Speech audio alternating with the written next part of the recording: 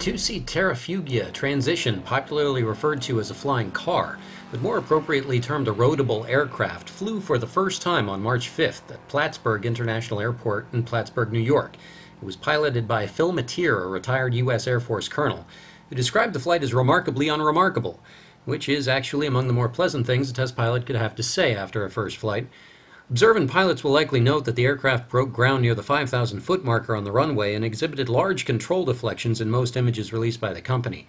They might also see the aerodynamic spades visible on the elevator to help lighten the controls. But as the first flight of a prototype aircraft and without further information from the company, these observations should not yet be used to draw conclusions about the aircraft's potential performance.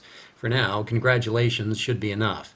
The transition's cabin is a unique space where flight displays and a steering wheel meet fold-away flight controls, and it's from there that the electrically folded wings are actuated and locked by patent-pending mechanisms. The transition is powered by a 100-horsepower Rotax 912S that burns auto fuel and does double duty, and drives the front wheels to highway speeds when the vehicle is acting like a car, and pushes the aircraft to about 115 miles per hour over 450 miles in flight. All that's possible in part because of the transition's carbon fiber frame that weighs under 890 pounds when empty and no more than 1,320 pounds when full of fuel and passengers.